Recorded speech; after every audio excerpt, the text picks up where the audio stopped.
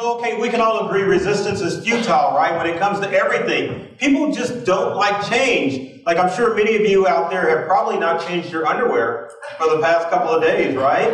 I'm sure there's somebody out there. But the important thing about technology is that it's so important to your business. So you've got to go with the times as far as change, or you're going to be left behind and end up in business hell. So the challenge with that is that most employees find technology stressful. 6 out of 10 as a matter of fact. And so how do you deal with that? How do you make the transition easy to make your employees embrace technology? So number one is that you've got to know your technology journey as far as your company is concerned. There's so many products out there like Windows, Mac, Samsung, and Android. It doesn't make any sense just to jump on the bandwagon and go with the first thing. So you've got to plan your path out. Second most important thing is that you've got to make sure that your employees are following the rules when it comes to technology use, because all chaos can occur if you let the employees have their way with the technology in your office. Case in point. But the realistic view of that is that most companies, if they succumb to a cybercrime, it's because some stupid employee clicked on a file or an attachment or went to a website that they weren't supposed to. So you've got to set rules. And you definitely don't want to make technology too complicated for your employees to use.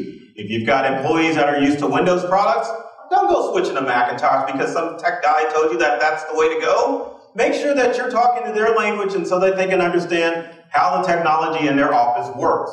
And make sure that you're giving your employees a regular dose of technology as far as training and making sure that they understand what's going on with the tech in your office atmosphere.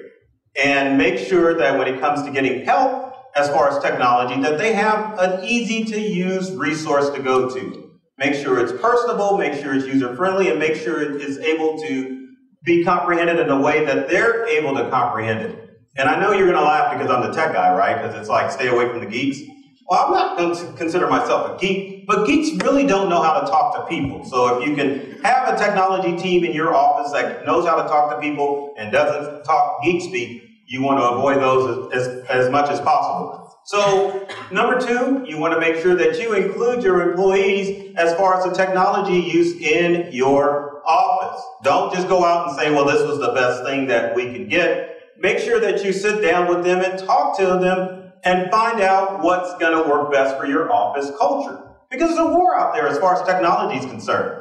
There's, like I said before, Windows, there's Mac, there's Samsung, there's all sorts of software out there, Salesforce, you name it. And so everyone's going to be throwing everything at you to make you use their product, but you've got to go with what your employees want. And when you go with that, you've got to explain to them why you're going in that direction. Maybe you've got a bunch of Apple heads in your office, and they're like, well, golly, why are we going with Windows? Explain it to them so that they understand that this is good for the company culture. And know that getting people to change takes time, right? It does. You can't just force somebody, strangle them and say, hey, you're going to learn this. Give it time, they'll embrace it. And my favorite thing is to make sure that your technology is updated. Because as a tech guy, I go into countless companies where the employees are like, hey, the atmosphere is great, but guess what? The technology is slow, it's outdated, and we can't do and accomplish the tasks that we need to do. Make sure you're asking your employees for their feedback as far as how technology is. Don't just roll with it because you rolled it out. Make sure that you ask, hey, how's it going? How's the technology use going? So make sure that they have feedback so that you can make changes and make sure that they are going to be happy in their environment. And obviously, if you get rid of your old tech, you want to make sure you dispose of it properly. You don't want to be that company that has to make that call and say, hey, we gave you your company secrets because we didn't wipe your computers the way we were supposed to. And finally, please, for the love of God, I'm going to do my William Shatner. For the love of God, Scotty, allow your employees to disconnect from technology. For the love of God, who likes to be tied up to their technology 24/7, right? No one does. I mean, I don't.